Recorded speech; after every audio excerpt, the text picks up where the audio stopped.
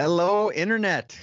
Hope you're having a great day today. It's your good friend Chase Jarvis here, founder and CEO of CreativeLive, and your compadre in this crazy time here. I'm coming at you live from the front room of our little cabin. It's been in my family for 90 years, so I hope you enjoyed the wood paneling.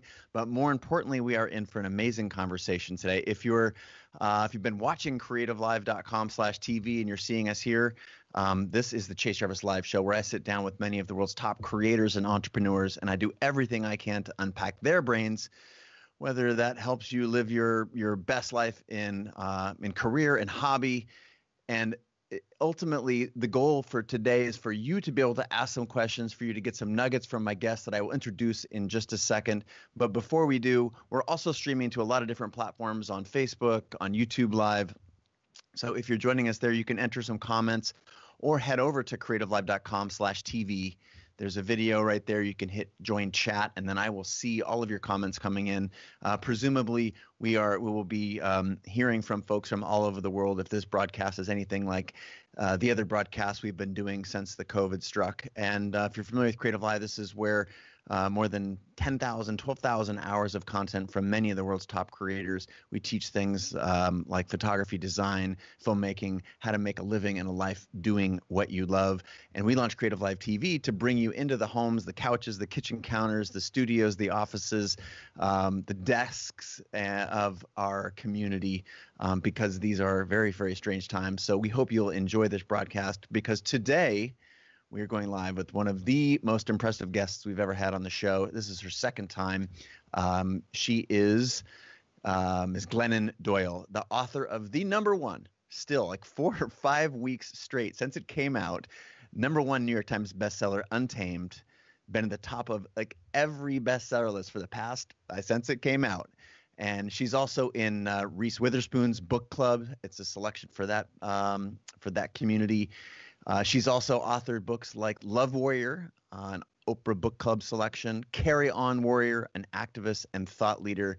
She is the founder and president of Together Rising, an all-women-led nonprofit organization that has completely revolutionized the grassroots philanthropy industry, where she and her team there have raised more than 25 million. That's 25 million for women, families, and children in crisis. She lives in Florida with her wife and 3 children. My guest is the one and only, the inimitable Glennon Doyle in the house. Chase, it Thank is you. so good to be back together, sort of. Together-ish. Ish, yeah.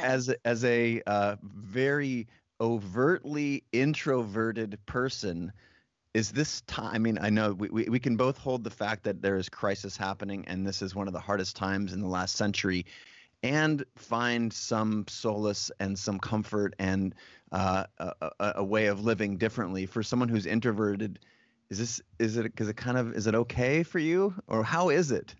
Chase, I mean, I think it was 20 days into quarantine, Abby said, "Is your life any different?"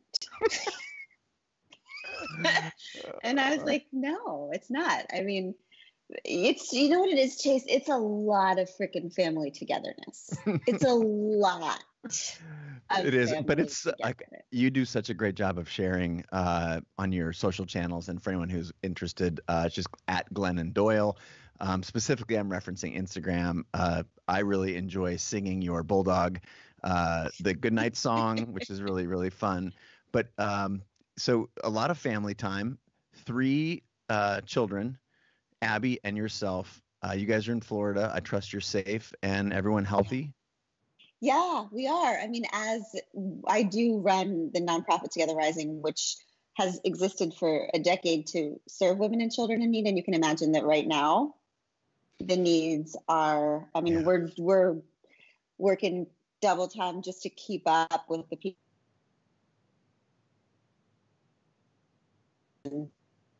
It's pretty amazing to be looking at the real pain out there every single day. And yes, at the same time, finding some joy in, I don't know, the stillness of it, the kind of slowness of it, and the forced family togetherness.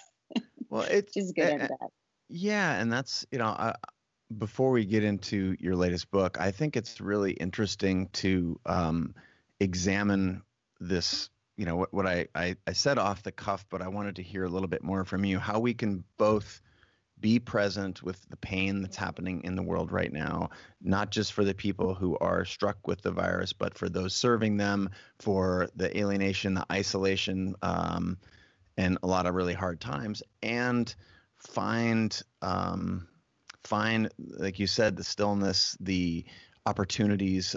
There's got to be some element of self-discovery for everyone, certainly even for you doing a book tour, being the number one book in the country on basically every platform, and talking about that from your own home. That's got to be both calming and disjointed. I'm wondering if you can help reconcile this. And I know you've overtly, again, talked about a life that has been peppered with anxiety, and this is a very anxious time for so many. So how do we reconcile those two, I guess, or how do you reconcile those two things? And can you provide a little guidance for those of us that are really conflicted in this tough time?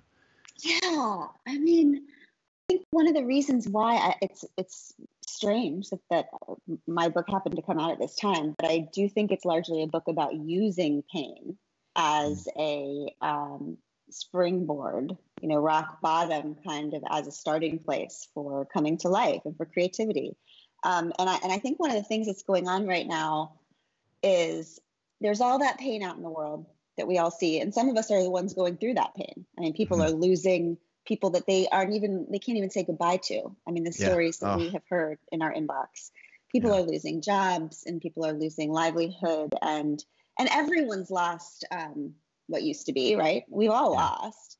But there's this other thing going on, Chase, that I think is so interesting to me as a recovering addict, because it's while all this pain is going on, while this truth has been revealed to all of us that was always true, right? The truth, which is we are all as vulnerable as hell, and none of us have control. And the only thing that's real at the end of the day is, our health and the people we love. That's always true, right? Yeah. But now we can't avoid it. It's like on display. It is And we're stuck at home without all the distractions that we usually keep ourselves busy with, so that we don't have to face the terrifying truth of being human, right? I think of it as when I was little, I had the snow globe that I was scared to death of, because it had this little dragon in the middle of it that I thought was scary. So I'd keep it shaken up all the time, like, oh, so I didn't have to see the dragon. Like, that's what we do, right? Yeah. We keep ourselves shaken up with all the things, so we don't have to face the truth of how scary it is to be human. And right now, all the snow is settling, right? And it's settling for all of us. And we are stuck in our homes. We're stuck with ourselves. We're stuck with the truth. We're stuck with our people, right? For better or worse, right? For better or worse, right? So all the problems that we have inside, and all the problems that we have in our relationships, and all of this is unavoidable in this moment. It feels very much to me like early sobriety, right? Like everybody's been forced into a collective early sobriety, but nobody has the tools right now that a lot of us are lucky enough to get in early sobriety, which is community and people telling the truth.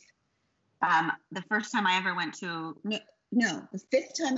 a recovery meeting on my 6th day of sobriety, I stood up and finally spoke, and I said something like, I'm Glennon, and I'm an alcoholic, and I feel horrible, and I'm afraid that everyone else has a secret to life that I don't have, because everything just feels harder for me than it seems for everyone else.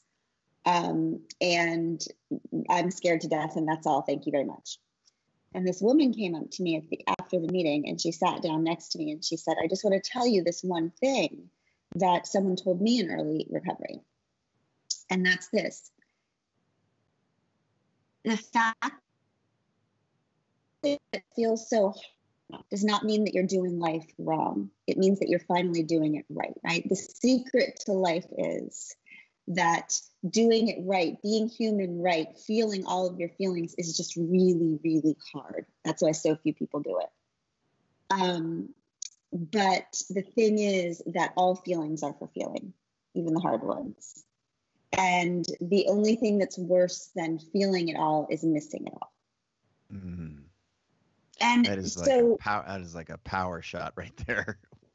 well, in Chase, it seems so obvious, right? Feelings are Yeah. for feeling. But like, I swear to you, Chase, that I did not know that before that meeting.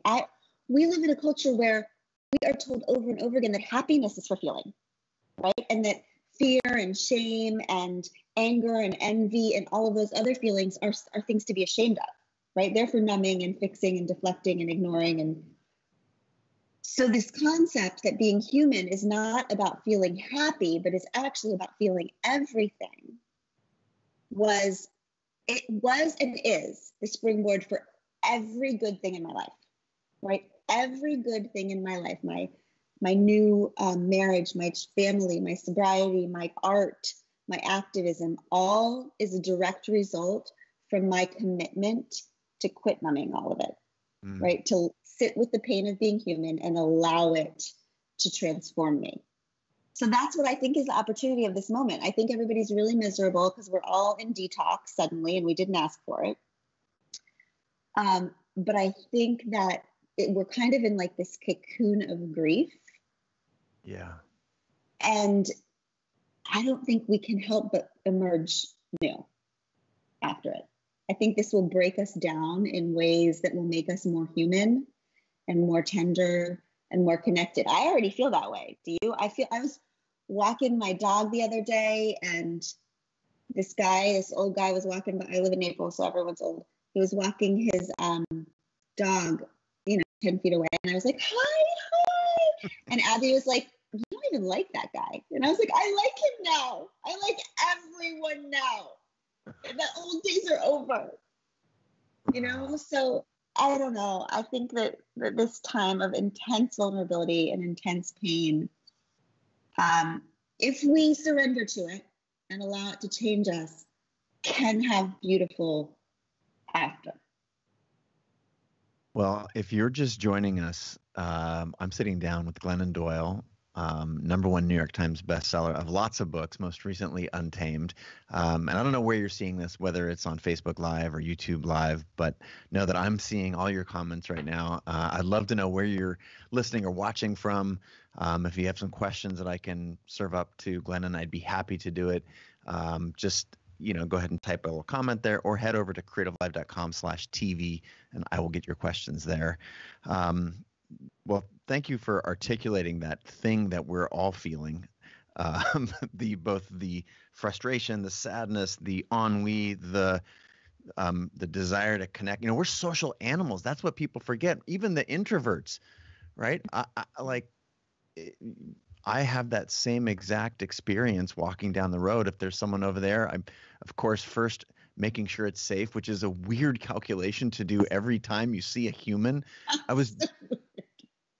It's so weird. I was driving. had to go to the grocery store, masked up, all that stuff, and I realized that I think it might be judgment, like making sure, and I think it comes from a scared place, making sure everyone around me is safe. But I'm like, safe distance. It's such a weird calculus to do, but also simultaneously, like, I wonder what that person's story is. I wonder if that person's lonely. I wonder if this person has they're an elder. Are they scared to go into the store right now? Is there there's so much.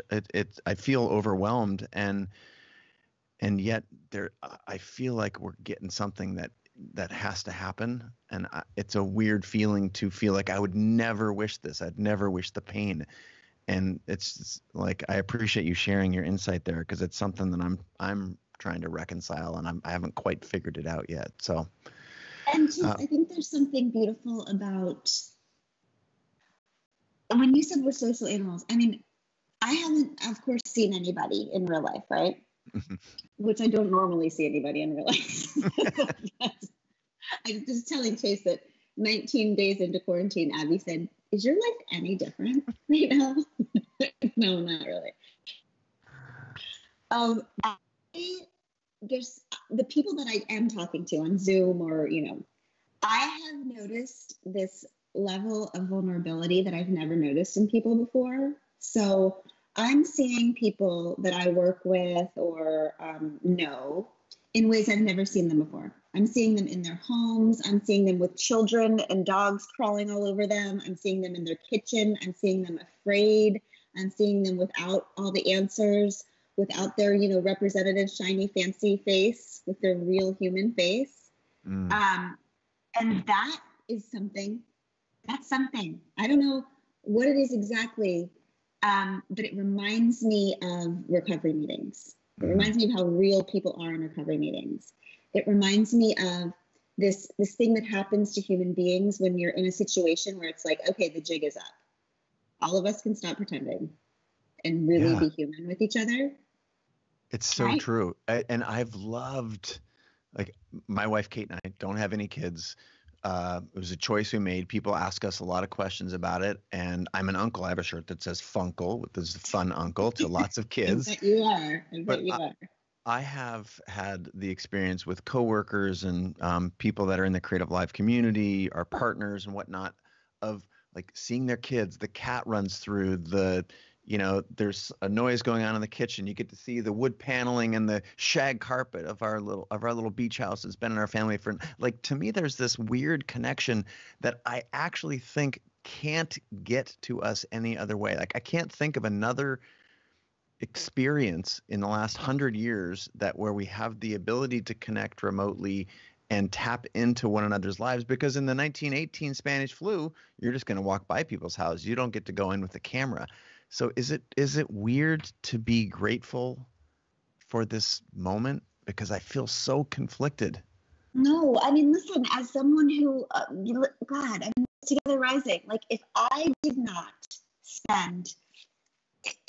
make it a spiritual practice to be able to enter into people's pain every single day and to allow that pain to make the beautiful even more beautiful, like, that's the thing. Like, it doesn't, people say to me all the time, like, how do you deal with all that stuff? It's so heavy. Like, how do you listen to all those stories and then move on? Like, that heavy stuff to me is the good stuff.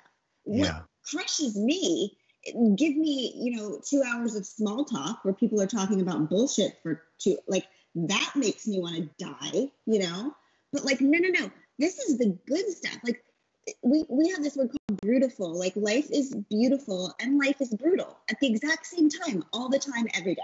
This isn't new. Like, mass pain, people suffering, none of this is new. This happens every single day. And to me, the people who are able to still find joy in times like this are the people who enter into the suffering with other people, right? Mm-hmm. Because it's the feeling of despair. Despair is very distinct. Despair I see mostly in people who so badly want to do something or so badly want to be connected but can't and don't. Tell themselves they can't and don't, right? People who are, the people who are showing up, who are Zooming their parents, who are reaching out, who are really, those people aren't feeling despair. They're feeling pain, the normal pain of being human. Yeah. But no, I think that the more we enter into the real stuff with people, the more beauty there is. I saw you say something online. I don't know if it's sometime in the last couple of days. Like, I think you started it something like, as an introvert, I feel for you. I'm connected to you. I would die for you. I just won't have a cup of coffee with you. Hell to the no. Hell no. Ask me for my left lung. Do not ask me to Starbucks. I'll tell you what. No. I love deeply humanity, but actual human beings are tricky for me. Right? I want to love people from my home in my writing. Well, People magazine called you the patron saint of female empowerment. And that is an amazing, label to get. But I feel like you're so much more. There's a part of your work that is therapy. There's a part of your work that is courage. There's a part of your work that connects us. There's a part of your work that empowerment feels like that's like the gateway. That is like you step inside, you see, maybe even the outside, you see it from the outside and step into it. And it's, of course, People magazine talked about female empowerment. As a male, I still feel and feel like I gain empowerment from your message. As someone who is looked to by so many, not just in your books, but with Together Rising and all the work that you do, is that exhausting, or does that give you the energy that drives you? I feel that the reason it is not exhausting is that I made myself a promise a long time ago that I would never, ever try to be anything other than exactly what I am. Right? So I have never promised to have any answers at all. I think one of the reasons why people trust me is because I'm always admitting that I don't know shit. So I feel lucky that my sobriety demands that I only worry about doing the next right thing, and that the only thing I really have to care about is integrity. And to me, integrity doesn't mean doing the right thing, because what does that even mean? But it does mean having your inner self and your outer self integrated, which means that I can't ever have any shame or lies on the inside, because that's what takes me out. That's what takes addicts out. That's what takes everyone out. So, I mean, this has been tested in my life, Chase. I mean, the last time you interviewed me, yep, I was releasing Love Warrior, which was touted as, the epic marriage redemption story. But I fell in love with Abby a few weeks before that book launched. And so I freaking had to have meetings, Chase, with huge tables of people in New York, of all of these people whose careers were based on this, partly based on this book succeeding, and say, sorry, I have to announce, I have to tell everyone, like, I can't, my sobriety, like, I had people say to me, if you announce your divorce weeks before your epic marriage redemption book launches, it'll be career suicide. Like, it'll be over, game over. And also, if you, lady with your largely faith-based base, also throws in that you're going to go ahead and marry a female Olympian, like, game over. Right? And I remember thinking, okay, I guess if I have to decide between career suicide and soul suicide, I will just choose career. Right? So that was the biggest test for me of, like, can I do this thing where I'm actually telling the truth in real time and still have a career? And of course, as the truth always does, I told the truth. I told it as, as much as I could tell without sacrificing my children and family's process. And the world handled it. And the world always handles it, because the world cannot believe truth anymore. It just sounds different, doesn't it? The truth sounds different. You know it when you hear it. And can I dive a little bit deeper into this? Because we touched on it in our last conversation, but for anyone who's just joining right now, if you could go a little bit deeper in recounting that, just what I know is that you had this marriage redemption story, and I want to explore two things simultaneously, and I'll let you figure out how you want to address them. One is just a little recap of that story for anyone who's new to your work, although, there's probably like 8 people on the whole planet that are new to your work because you've been crushing it so hard. But the part that I also think is fascinating is all of the people, and these are people that you respect and appreciate, their peers or their collaborators, co-conspirators at the biggest publishers in the world. Some of these are dear friends, and they're telling you that it's career suicide, and they're telling you that it's, your faith-based base, it will leave you because you're marrying a woman, and yet you do it anyway. And not only does it not pan out like they tell you, but arguably, like, I mean, that is where I really, really came into your work. It's like, that is truth. With the truth, it sounds a certain way. And once you've heard it, you can't unhear it. And it's so powerful. That is a very global stage for someone with your stature and your very public face. But that happens to people every day. People that they know and trust and appreciate are telling them things that are horrible towards their best outcomes. So 2 things, I don't care what order, give us a little recap for folks who are just tuning in, and then address, if you would, how your experience there is so parallel to so many other people, and what you have to do with the information that you get that isn't your truth. Yeah. Well, I think it's the story of all of our lives, right? I mean, the story of all of our lives, and I think especially the second half of our lives is, we spend the first half trying to match ourselves to the world's expectations, whether it's, our families or the culture or whatever. And then we spend the second half of our life trying to get out of those cages that we allowed ourselves to be put in for so long. So, so Chase, I was in a bad marriage to a good man. Okay. And that is a very tricky place for a woman to be, because, you can just convince yourself that it's just good enough, and I was in the kind of marriage that women are trained to be grateful for. Okay. And I was also slowly dying. I wrote Love Warrior, which was the story of my husband's infidelity and our kind of just excruciating, but also beautiful effort to just save our marriage, right? And a little bit before the book launched, at my first event to discuss Love Warrior, Abby walked into a room. And Chase, I still don't understand what the hell happened. I just know that every bone in my body just screamed, there she is. Okay. And Chase, like, I had never even kissed a girl before. Okay. This is not like in my universe. I had no freaking clue what was going on.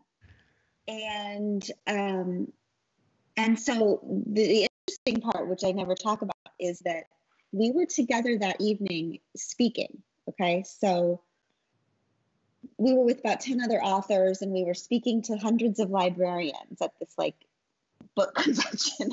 It's very sexy.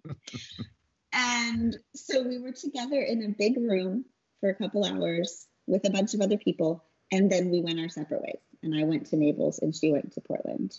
And over the course of the next few months, we both dismantled our entire lives to be together. But we were never in the same room again. Okay, we would never saw each other again. I know. That shit crazy. Okay. So I almost missed, though, that we've now been married for 3 years. But I almost missed that most beautiful invitation I've ever received. Like, I almost did not follow that voice. I almost abandoned myself again, as I had been doing for my whole life, because I was so freaking terrified of everything, of breaking everyone's expectations of me, of not being that good wife I was supposed to be, of not being a good mother, of not being a good employer. Like, I was an employer, I was an employee, all of these people's lives had their lives a vested interest in mine. The hardest one, though, Chase, was the mom thing. I mean, I just remember thinking, I can't do this, because I was tamed to believe that a good mom does not break her children's hearts, right? And then one day I was braiding my daughter's hair, and I just remember looking at her and thinking, oh my God, I am staying in this marriage for her. But would I want this marriage for her? Right? Wow. And if I would not want this marriage for my little girl, then why am I modeling that love and calling that good mothering? Right? And it's because I know why now. Like, it's because women are just given these messages, I was trained to believe that a good mother is a martyr, right? That the epitome of motherhood is just burying yourself, just burying your dreams, burying your ambition, burying your emotions, burying all of it in honor of your children, right? Like, what a burden for kids to bury, to carry, to be the reason that they the reason that they're right. Like, I think that to be taught, I mean, this one kills me, to be taught that in order to love or be loved, you have to disappear, instead of the truth, which is that in order to be loved or love, you have to fully emerge, right? You have to keep appearing, as scary as it is. And so I just realized, oh my God, like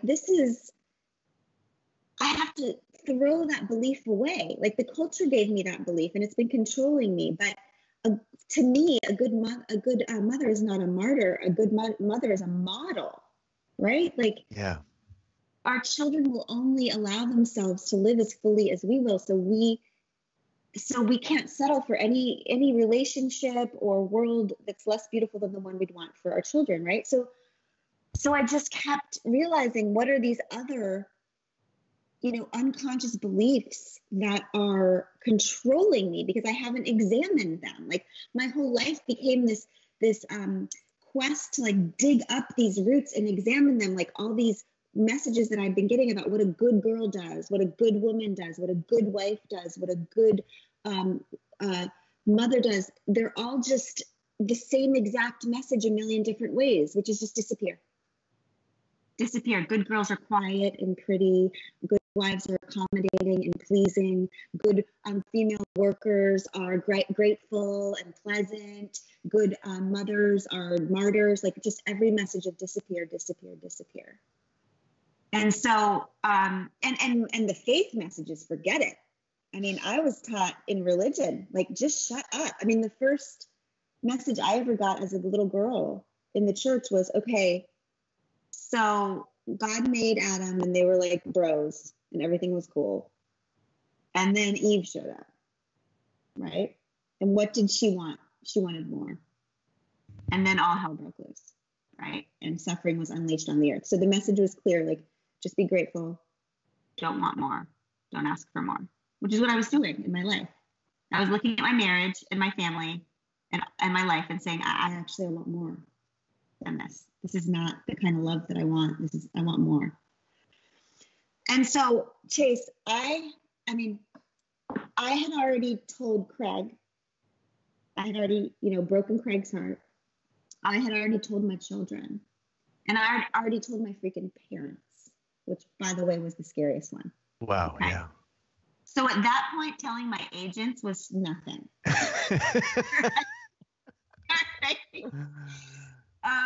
But I will tell you that I did have to look them in the eye and tell them, you are going to have to trust me. Like, the thing is that when you're the artist, it is your job to keep doing the ridiculous thing, that you have this little nugget of vision inside of you. And my nugget of vision was like, I don't think they like me because I'm perfect. I've never been perfect a day in my life. I'm a shit show. I think that they like me because I'm honest and brave. And what I'm about to do is honest and brave. And I think people are smarter and better than we think they are. And I think they're going to get it. And I think some of it will even be inspired by it. So my job was to keep believing in that vision. Their job was to keep being afraid and pushing back on it. But I wouldn't have been the artist they trusted me to be if I didn't. Like, that's the tension, right? That's the tension of the art and the business. Like, you have to have both. But if you don't have, if the people on the business side aren't even kicking and screaming along for the ride, then you're dead in the water in the first place, because nobody follows anybody who's not doing something that's new and true, right? So, I announced it one day on Instagram. I posted a picture of me and Abby on a porch. She was playing the guitar. I was sitting next to her.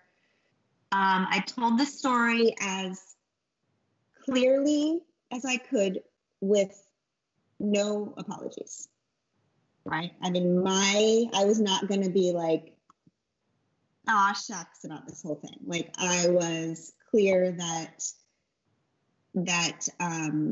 I was not interested in feedback.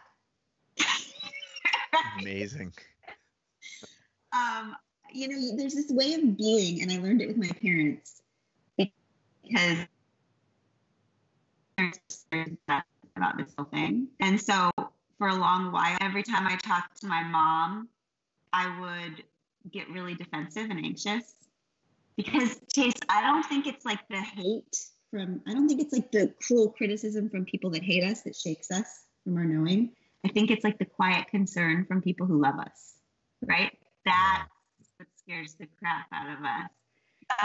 And so I found myself constantly explaining myself to her and telling her how okay it was and how okay we were and how okay everything was, until I realized, like, the only way you can ever convince other people that you're okay is to just go about being okay, right? Because once you find yourself explaining yourself or justifying yourself, that's proof you're not okay. People who are okay and happy and full of power and joy do not go around explaining to other people how okay and perfect and fine they are. They're just living their amazing, beautiful, wild, and precious life, right? So that's what I learned with my announcements, with my talking about it, that all I could do, but I mean, not a day in my life am I going to explain myself anymore. I mean, I'm 44 years old, I think. I actually had to Google that for a little bit. I'm pretty sure I'm 44. And I'm just done explaining myself. You know, I'm just gonna live my life and be as okay as we are, and some people will be inspired by it and some people will be pissed off about it, and that's just. That is such a beautiful explication of a trial that so many people go through, and arguably at a very, very at a much, much different, every, of course, individual, but otherwise similar experience, that you're getting input from the world to be a certain way, whether that's your parents want you to be a doctor, your faith wants you to be tamed, to use the word that you used in your book. There's so many inputs. And part of what I'm like, you do such a good job, I feel like, sharing your story. I've listened to a lot of interviews and we've had a few conversations, and I ask you to give advice and you just tell a great story.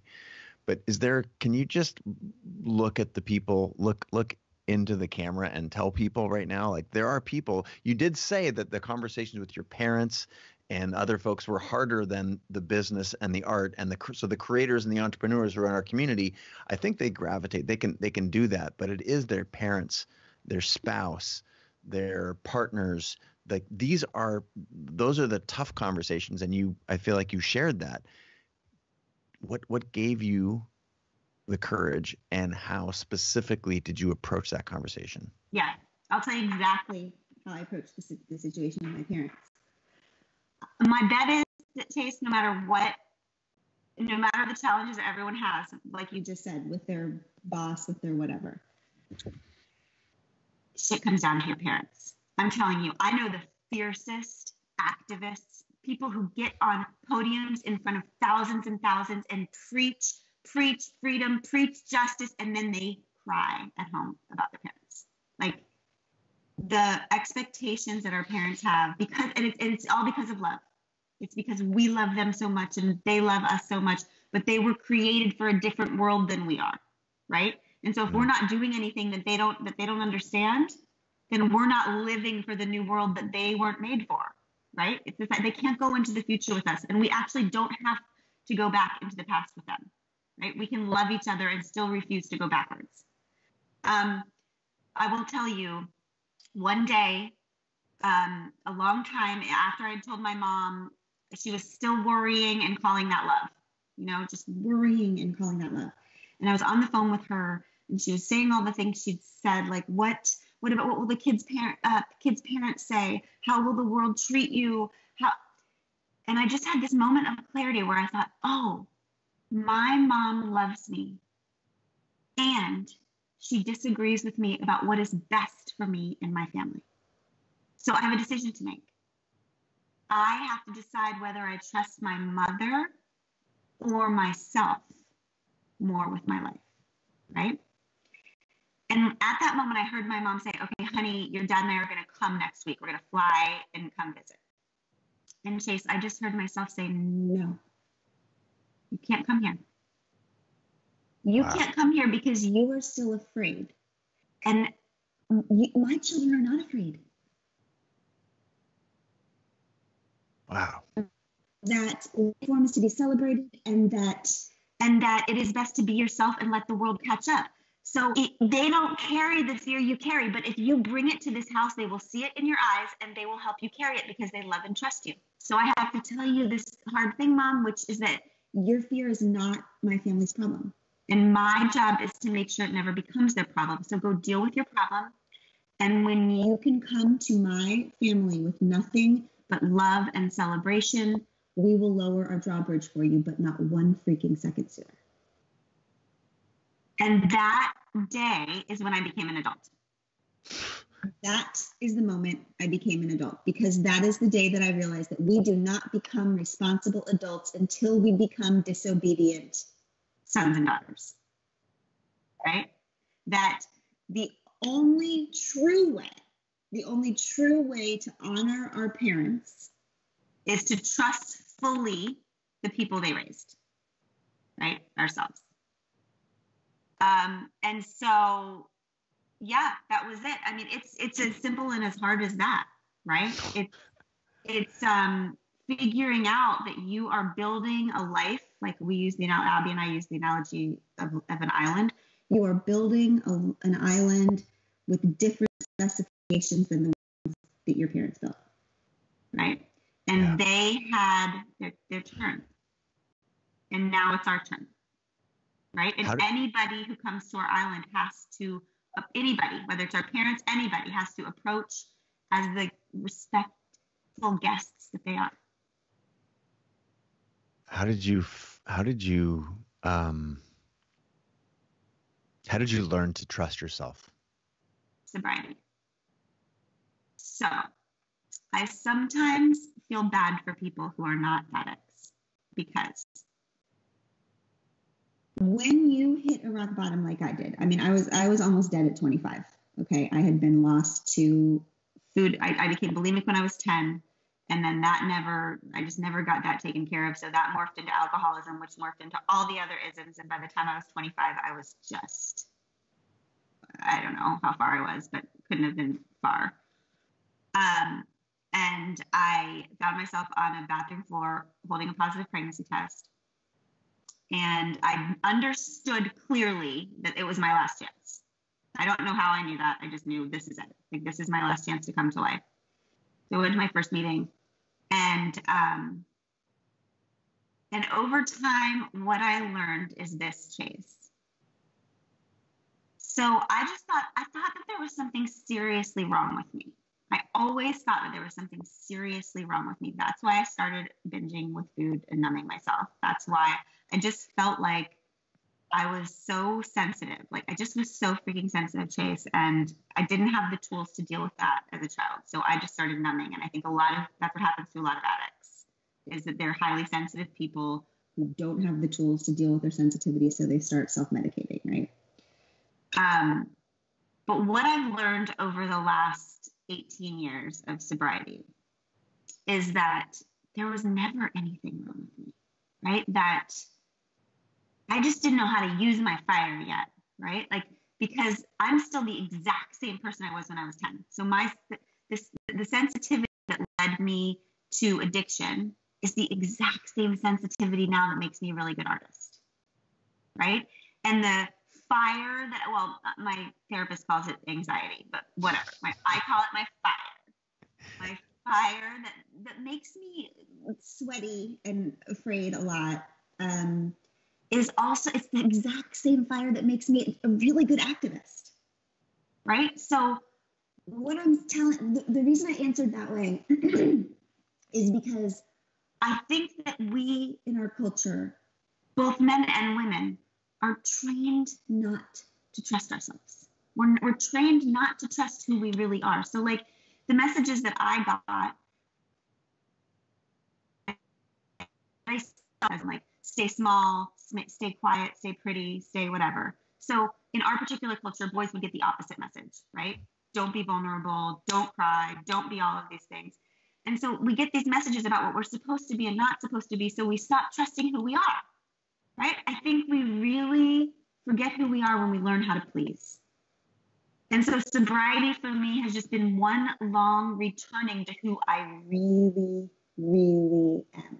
That's what Untamed is about. And when I trust myself, even when it's different than what everybody else wants from me, when I trust myself, when I speak, and I tell my children, confidence, We just want you to live with confidence. And what the word confidence means, the roots of confidence are with, con and fid, with fidelity, right? Live with fidelity to self.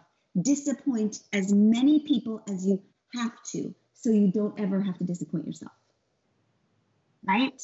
Abandon everybody else's expectations of you so that you don't have to abandon yourself. And the beautiful thing about that is people who aren't listening carefully will hear that and say, oh, isn't that being selfish? And that's ridiculous, because the truest, beautiful version of me, when I give that to the world, that is exactly what the world always wants from me, right? And needs from me. When I give myself permission to live as my truest self, I grant permission to everyone in my circle to do the same. And that's all anybody wants, is to be able to exist as who they are as freely as possible. So the best thing we can do for each other is to live with confidence so that everybody else gets that magic key to do the same thing. Do you prefer the word confidence to trust? I noticed that I used the word trust, learn to trust yourself, and you shaped it to confidence. Is there a significant difference between those? Is it semantics, or is there something at the core of that? I think I'm just a word nerd, and I just love when I figure out what words mean. And then I just love to throw them into interviews so I sound smart. Oh, so I love it. No, it's a better word. It's a better word. It's a like better if word. I can say things like the roots of confidence come with con and fit. If I can do that, I just throw it. I mean, if I can do that, I'm not going to trust. Oh, it's so poetic, Lennon. I want to shift and talk specifically about Untamed, and it obviously there's like what you've just been sharing is the guts of the book, and there's an analogy that you open with, a story that you open with around about the cheetah, and it's so powerful. And I've got the audiobook, and you did your own stunts. You read your own audiobook. I'm wondering if you can share that story, because I feel like it is such a great on-ramp to the book. Thank you. So yes, I a few years ago had taken the girls, my daughters, to a safari park, and it was around the time where I was just feeling very stuck, and I just had this like longing inside of me for something more, something different, still longing, and we went in to see this event at the park called the Cheetah Run, and we were lined up on the side with all the sweaty families, and this zookeeper walks out, and she's holding the leash of a Labrador, and I was like, okay, this is not a freaking cheetah. Like, if she tells my kid this is a cheetah, it's over, right? Yeah. There. But she says, this is Minnie. This is our cheetah, Tabitha's best friend. And we raised Minnie alongside Tabitha the cheetah to tame her. So everything that Minnie does, Tabitha wants to do. So now you're going to watch Minnie run the cheetah race, and then Tabitha will run it. So we watched the lab run the cheetah run. Then Tabitha the cheetah comes out of her cage, and she is just majestic and humongous, and her muscles are just like rippling underneath her fur, and she lines up at the starting line.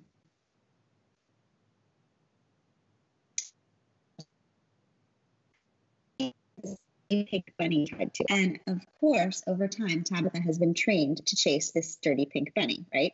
So the Jeep takes off. Tabitha takes off after it. She's done in like 2 seconds. She crosses the finish line. Zookeeper throws her this steak, and she just like gnaws it in the dirt, and all the people are clapping. And while all the people were clapping, I just kept looking at Tabitha and thinking, oh my God, like, all day long, this wild, powerful, fierce animal chases this dirty pink bunny down this well-worn, narrow path that has been created for her, listening to the applause of sweaty strangers. This is what she thinks her life is, right? It felt very familiar to me. And then, while the zookeeper, this little girl raises her hand and she says, is Tabitha sad? Does Tabitha miss the wild? And the zookeeper says, no, honey, she was born in captivity. She's safe here. This is a good life for Tabitha. She doesn't know any different. But then my daughter Tish, she poked me and she said, Mommy, look at Tabitha. And they had put Tabitha in this other field for the Q&A. And Tabitha, Chase, she had changed. Like far away from us in this field, her posture had completely changed. She was pacing the periphery of the field. She was looking beyond it. She looked regal and scary. And Tish goes, Mommy, she turned wild again. And I just sat there and thought, okay, if a wild cheetah can be tamed away from herself, tamed to forget who she is, so can a woman, right? And I started thinking about all of the freaking dirty pink bunnies that I had been trained to chase my entire life. Be pretty, be small, be quiet, be pleasing, be grateful. And then I thought, oh my God, if the crazy thing is this, if you asked that wild animal, we could talk to that wild animal, right? What would she say? What would she explain? She would say, I just feel like it was all supposed to be more beautiful than this. I just feel this longing to sleep underneath star-filled skies, to chase and hunt and kill, right? She knows all of that. She's never seen the wild, but she knows it. And that's the same with us, right? We have this longing inside of us that it was all supposed to be more beautiful, but we look outside of ourselves and all we see are freaking labs chasing freaking pink bunnies, and we think that's all there is, which is why it is so important to return to our imaginations, right? This is what I believe. I believe that if we only look at what is outside of ourselves for what is possible, we will only get what we've always gotten. But in our imagination, it's not where we go to escape reality. It's where we go to discover ultimate reality, right? It's where we go to find the thing that we were meant to give birth to on this earth. So after that day, I just said, first of all, that's the perfect freaking metaphor for the book of Untamed. That's what I'm starting with. And I just wanted to be somebody who remembered her wild and who just stopped chasing the culture's dirty pink bunnies. To say that the internet crowd is going wild would be the most mild way that I could possibly frame it.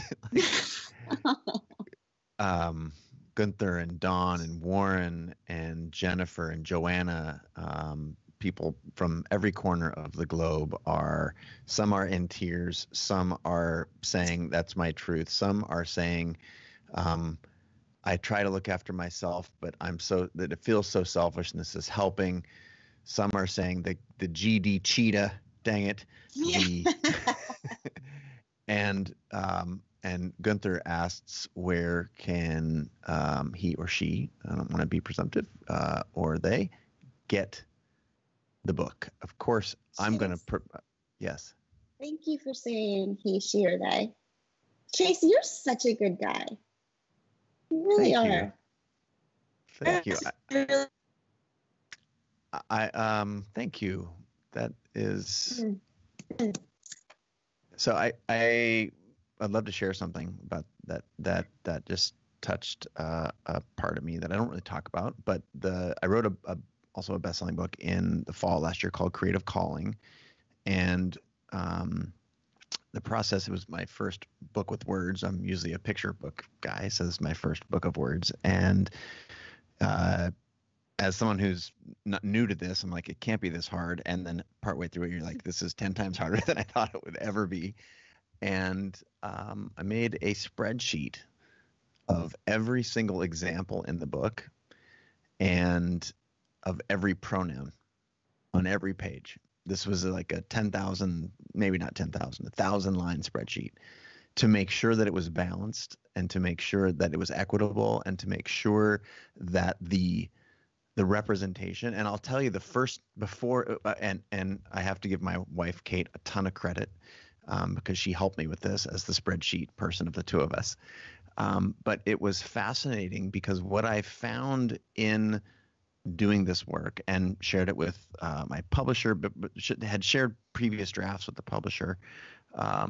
And the sentiment was, I said I was starting on this endeavor and they were like, oh my gosh, that's going to take so much time. I was like, yeah, but there's no way. I'm not doing it without this. I need to know. And they said, well, when you read it, it feels balanced, right?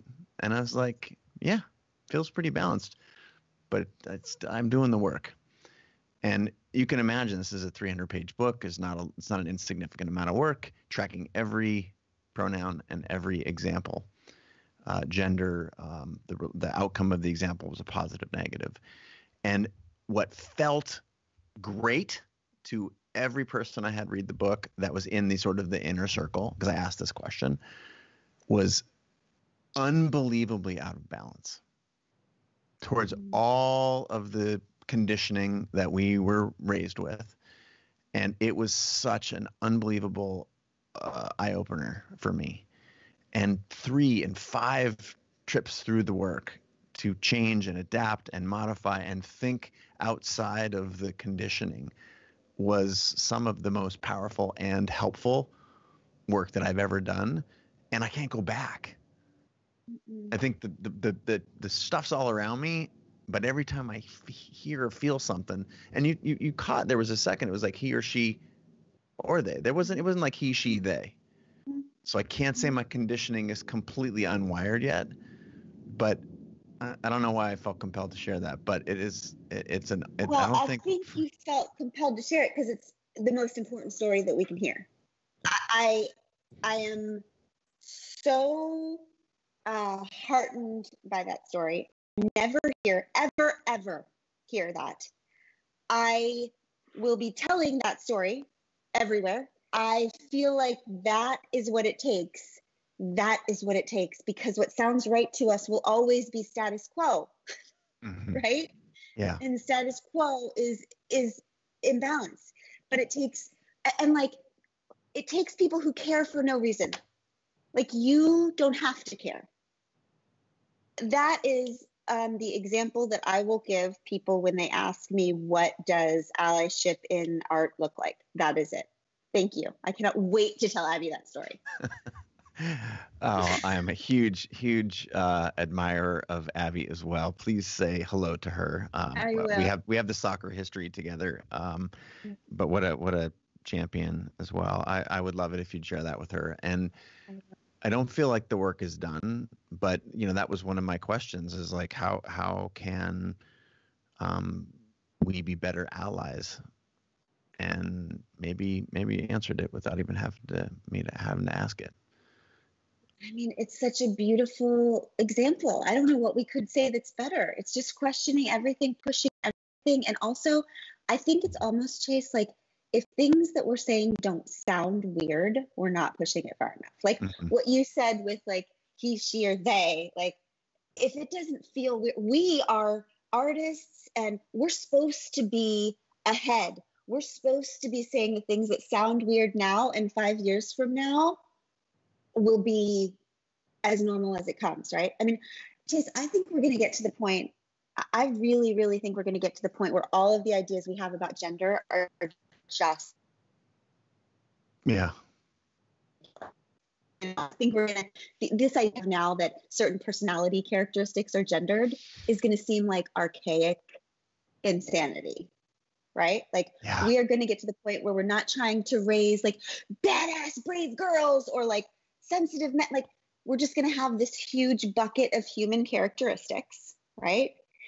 And we're going to look at our babies and we're going to say, okay, what do we do to make sure that this human being gets the permission to express this person's entire humanity, right? And nothing's going to be gendered. in the future. But it takes this kind of pushing and pushing and pushing. And by the way, what you didn't mention is that that's money. Okay. Mm-hmm. It's money that you have to say to your team, no, we're going to stop and we're going to do what all that is dollar signs. That's what you have to put on the line in order to do the work well in this arena. So anyway. It does. It also, now that I'm thinking about it, it harkens back to the story that I was asking of you to share around, well, these are people that care about you and that you respect and appreciate and admire. And you've gone through the trenches with these people. And even those people who are like amazing, they're like, yeah, it's pretty good. It's fine. It's like, it's going to cost time and money and all that. And you're like, cool. Trust you. We're doing it anyway. And there is that, I think it's a bit of continuity with what you said. Like, where did that information come? And it's somewhere deep in there. Yeah. Gotta lead with that.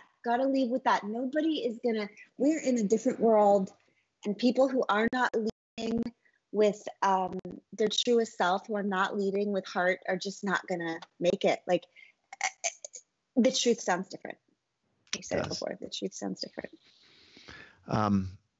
We got a lot of people asking about the book.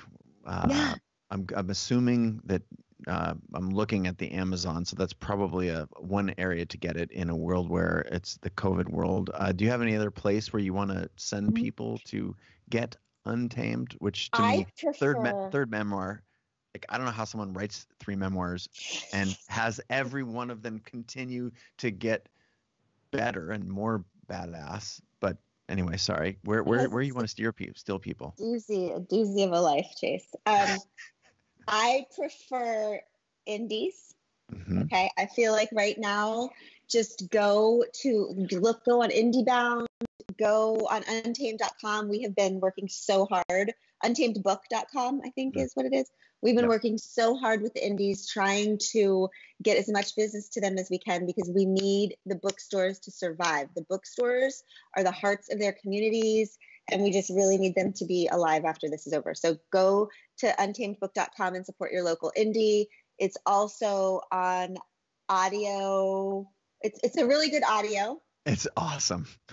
Okay. Everybody stop looking at Glennon for a second and look at me. The audiobook is amazing. It's amazing. I love it when people do their own stunts. You in particular, Glennon, crushed it. So good. Sorry. Now back to you. No. So wherever people get audiobooks in the air, I'm amazing at this part, Chase. Go to your indie bookstore, get the hardcover there, or go get the audio, or get an ebook. Yeah. Now's a great time to do some of the digital stuff, but truly, if you can get the hard copy, that helps authors a ton, and it's something special to hold on to it. I know I want to ask one more question before I let you go, and I think as humans we're conditioned to pay attention to ourselves, pay attention to things that are outside of us. And I'm just doing that in this question, and which is, I personally talk a lot about there not being a map, and that we have a compass. And the difference between a map and a compass is a compass just points in a direction, and a map pretends to show you, like, here's the red X and there's a bunch of dots, and then over here is where the buried treasure. And if you start here and you follow this red path, you're going to end up here. And we're sold these maps, and these maps, I don't know anybody whose life looks like the map that they were sold. I know a lot of people have a compass and trying to listen to your compass. There's this NPR article that was written about the book. I seriously, so many amazing reviews on the book for a good reason. But you said there is no map. What did you mean? I meant what you mean. It's the same? I want to start writing. Yeah, they say I want to start writing, and I keep writing, and I sound like you. I keep getting to these things that are just about love, and I'm like, that's because if it's true, it isn't new, right? That's because we're all just like digging to the center of the earth, and there's only one center of the earth. So if we're all digging all over the earth, we're still going to get to the same thing in the middle, right? Like, seekers will always discover this in the end. We try so hard to follow everybody else's directions, and at some point we realize, I'm asking other people for directions to places they've never been. Right? Jesus. Because like nobody's ever lived the life that I've lived, that I'm living. Like our every life is an unprecedented and unrepeatable experiment. Right? Nobody's ever lived the kind of life that you've lived, that you're living with your pain and your past and your gifts and your constitution and your. So the only answer, if we want to live the like singular shooting star of a life we were meant to, is to throw away the idea that anybody has a map. And that's scary as hell and figuring out that nobody knows, that there's like no Oz behind the curtain, that like we can't outsource our faith to ministers, that we can't completely outsource our mental health to therapists, that we can't outsource our spiritual lives to like female author gurus. Like we can't outsource ourselves at all. Nobody knows. But the good news is that you always know. Right? And that's the compass. That is the single greatest gift of my life, is figuring out that when I am brave enough to get still and let the snow settle for long enough, I will feel a nudge. And I can't know how else to describe it other than like a nudge. It's just like, it's not a voice. It's just like a kind of gravity of knowing what the next thing is. And then the bullshit of it all is that this knowing will never give you a 5-year plan, right? It's always just the next right thing at a time, one thing at a time. But the beautiful part of that is that you can get all the way home that way, right? Just the one thing at a time. And once you commit to the next thing, it's like a yellow brick road. The next thing lights up. So the bad news is that nobody knows. The good news is that you know. Thank you for in a way that only you can do, or that you do better than anybody I've ever read or paid attention to. Show us this beautiful, I don't know, the collision of the hardest things and the best things. Brutal, I think, is the way that you've said it so many times and so eloquently. And for those folks out there who have joined late, I have had the amazing privilege to sit down with you, Glennon. Every book that you write is incredible. This one, to me, is transformative, and the timing could not be better. The universe has a plan to drop this book in a way that I can only imagine how hard and weird it is to be talking about your book in a pandemic world, and knowing that you're an introvert and you're happy to, from your home in Florida, be doing the book tour. But it is so well timed. The moment in history, it's perfect. Thank you. Thank you so much for being on the show. Where else can people, we've talked about the book. What about you personally? Where do you want to steer people? At Glennon Doyle, or you want to go to Monastery? No, I don't even do Monastery anymore. Just at Glennon Doyle on Instagram. That's where I hang out all the time. You can follow me on Twitter, but I suck at Twitter, so don't bother. Instagram is my jam. At Glennon Doyle. And go to Together Rising too. If you are in a situation right now where you need some help, it's the time to ask for help. We are just working around the clock to get people food. We're not doing big projects right now, so don't write to me about your big project right now. We're trying to do like diapers and food and lights and rent and all of that. So if you are someone who has found yourself in a place where you could use some help, come on over to Together Rising and write to us. We're like loaves and fishes over there. Thank you so much for that work too. The world is a better place because of you and the team and what you've done. 25 million, totally remarkable, transformed so many lives. And I love you do a very good job of sharing the stories that help us understand that this money and your effort goes to a place that matters. So thank you. I hate to sign off, but I want you to have some of your day back. And thank you so much for showing up as you do. And we in the CreativeLive community, myself personally, so grateful for your work and you, the human. Please say hi to Abby and the family. And I can't wait to catch the song that you sing every night to your dog tonight. I'll see you during Honey Goodnight song. Thank you so much. Bye, Chase. Have a great day. Love. Bye.